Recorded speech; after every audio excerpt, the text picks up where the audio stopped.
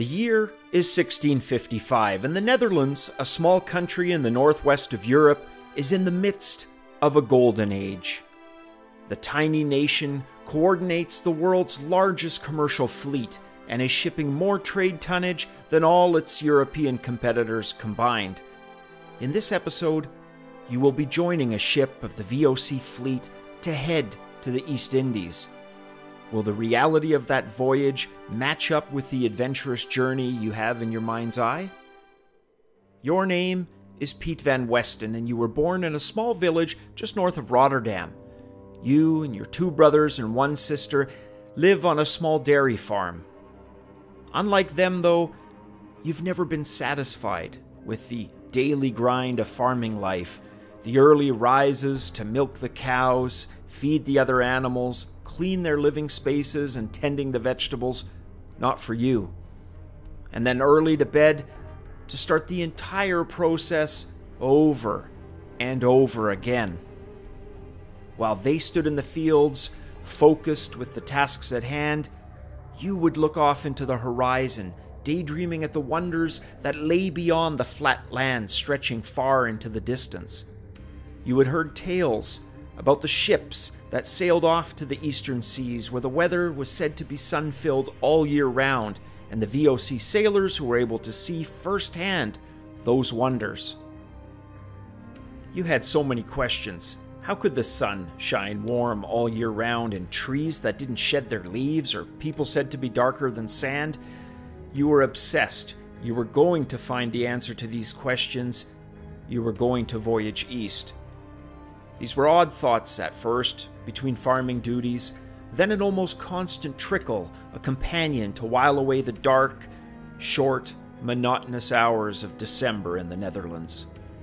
On the eve of your 18th birthday, you gathered the nerve to approach your father to ask permission to join the fleets. His reaction was not anger, but fear, and then scorn, something you hadn't expected. He had heard about parents informing that their sons had not survived the trip. In fact, more accounts of those not surviving than those who had. You pleaded your point that those were just tales to scare others so that those going could hoard the riches for themselves. Besides, you would bring back enough wealth to ensure payments to all your father's creditors. But he would not budge, telling you that if you left, there would be no place here for you to welcome you back. And if you were insistent, well, you would need to leave now. Believing your father would never turn away the riches you would bring back, you packed your belongings, such as they were, and headed north towards Amsterdam. A coach ride through the flat polder farming lands which stretched north as far as you could see, and then a night's lodging at a roadside inn before finally, the next day, seeing the first bricks of Amsterdam's outlying buildings, and nestled at its center, the bustling city of Amsterdam. The city you are passing through is full of activity. Merchants on the street side with their organized market stalls, residential areas where many Dutch wives can be seen sweeping fastidiously with their brooms. You then pass through a more densely crowded market area. Estimating you are several blocks from the Amsterdam VOC headquarters. As you plod slowly through the streets to reach your destination, you are intercepted by a well-dressed man wearing the type of city clothes you would rarely see visiting your small town a few times per year. He introduces himself as Henk and asks where you are headed. You tell him of your desire to sign with the VOC fleet as a sailor helper. His eyes light up, and he tells you that your meeting him could not have been more fortuitous, for he happens to represent the VOC's recruitment arm, and he can streamline the process for you and guarantee you a placement on board one of the ships. He tells you that on your own it will be practically impossible to gain a spot with the fleet, but sign with him would ensure placement, all for just a small tributary fee in the form of an IOU. As if sensing your apprehension, he then regales you with wonderful stories of life at sea and the riches to be had in the East, jewels just laying strewn around for the taking, as were the comely ladies who were everywhere. Not only that, but he would provide you with food and lodgings until boarding time, and provide you with more information on the wealth you'd be bringing back with you at the tail end of your journey, and how to best invest it upon your return. One thing you didn't have packed with you was a plan on where you would be staying until the ships leave in several weeks' time. And here was an opportunity to be given not only placement on board one of the ships, but food and lodgings until that boarding day. All for a fee that you likely would have had to pay anyways for food and lodgings. In addition, he informs you, he will be supplying you with your VOC necessities: chest, hat, pillow, horse blanket, and a trusty knife. You agree, and after signing are led away to the cold cellar of a nondescript 3-story building. You are told of the need to lie low until the day of sailing due to the physical harm possible from those jealous of you and wanting your place on the ship. The food you'd been promised is bland and lifeless, the better to prepare you for the rations on board the ship, he says.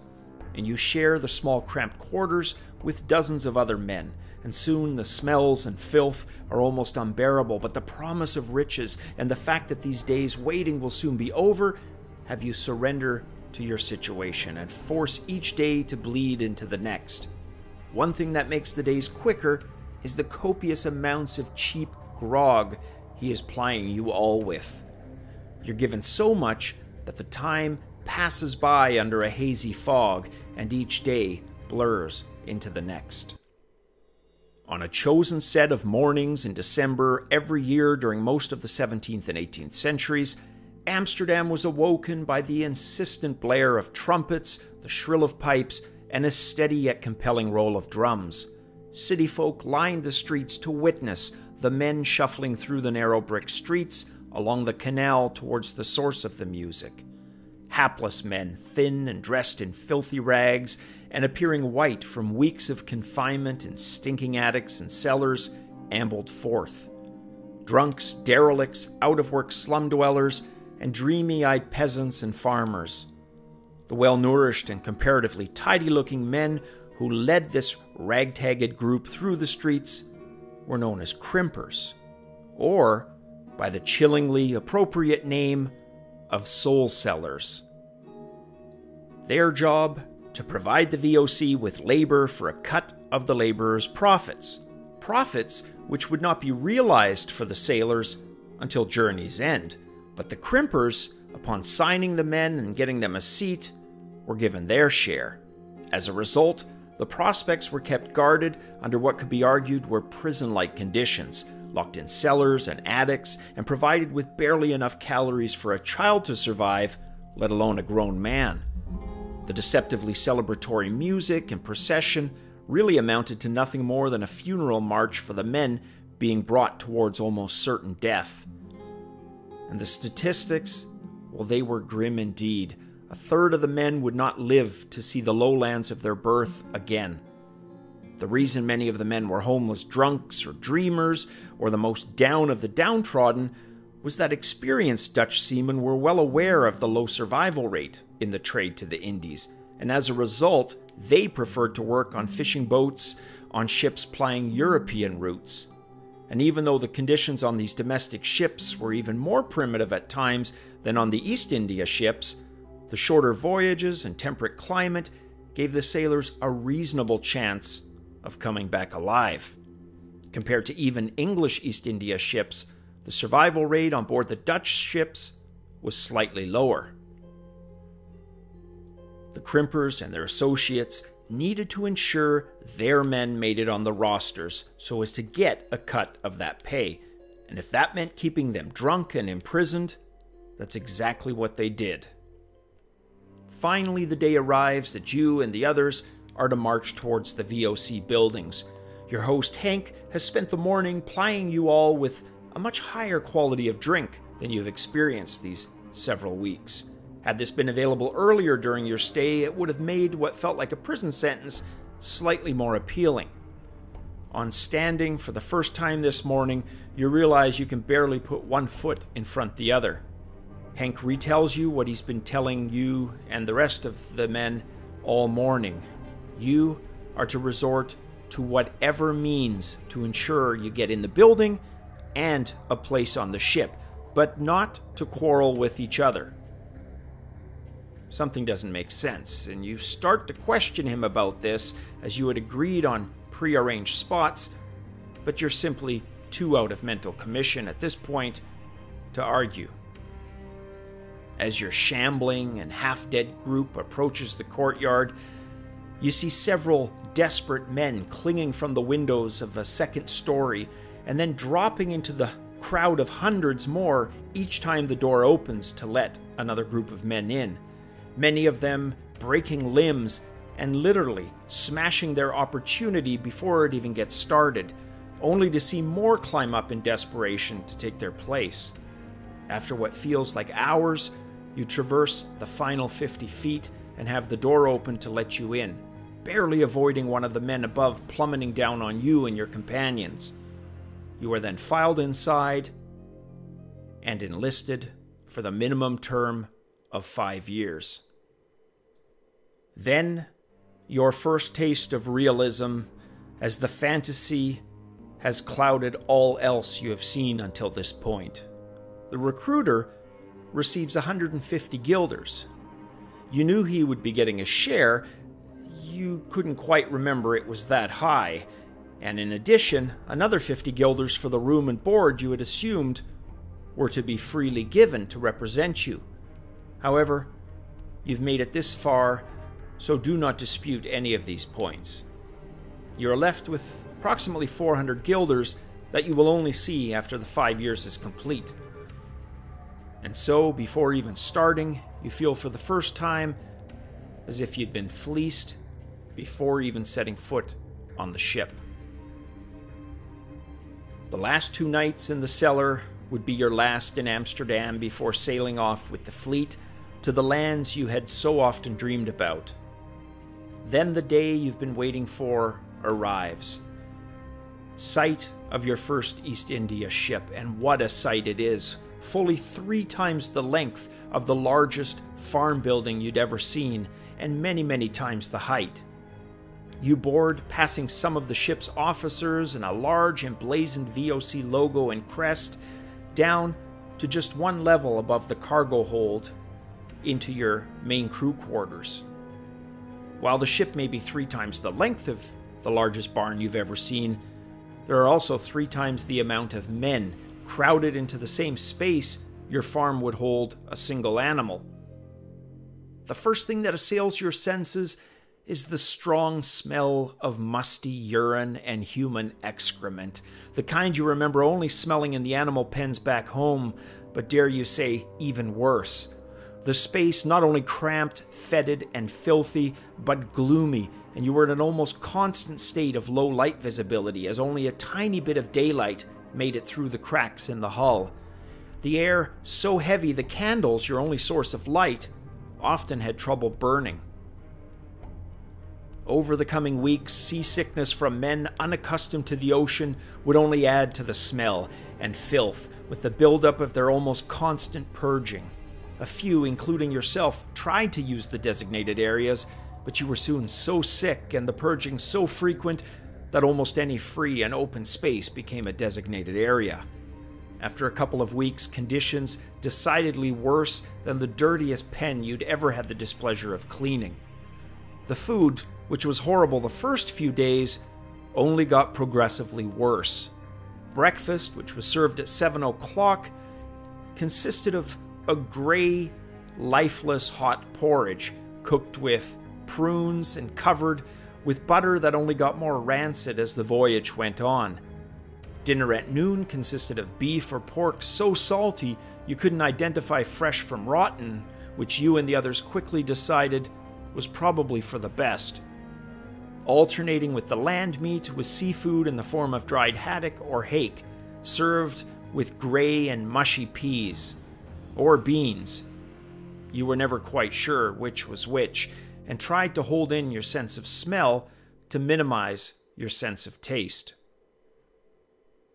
Then at 6 p.m., finally supper served, which was simply a mixture of leftovers from the 2 previous meals.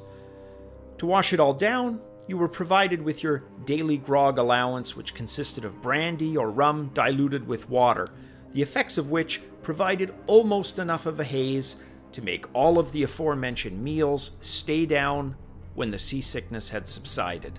Whether the seamen signed on in Amsterdam, London, or any other European port city, their fate was approximately the same. Life on board the East Indies ships was the definition of filthy, with men packed together in dark and squalid conditions. Vermin, worms, insects, a constant threat to the food stores, and eating them along with the meals became more of a frequent occurrence as the voyage went on. A typical 600-ton East India ship would leave port with roughly 150 men on board, carrying tons of bread, pickled pork, beef, peas, beans, wheat, cooking oil, alcohol, and even some delicacies like cheese, butter, honey, and sausage, but those were meant exclusively for the captain's table. They weren't the regular sailor's fare, and anything fresh like fruit or vegetables on a long journey east was usually gone with the first 2 weeks at sea. As for the hygiene of the men themselves, well, their clothing swarmed with lice, which carried typhus, and the men constantly were either suffering from dehydration or dysentery, in addition to frequent bouts of scurvy. Every fantasy, every notion you had of the romance and adventure of sailing has been crushed under heel. You are easily the most miserable you've ever been. The farm and your memories of it, small bits of comfort you were able to conjure. While you haven't been seasick for a few weeks, you are still purging almost as much food back up as you're able to keep down. You have gotten used to the smells and sights, but are not sure if that is a good thing, as you felt the ability was one of the last things to separate you from the animals you once tended, and now resembled. Your ship soon enters the doldrums, and the heat is becoming unbearable.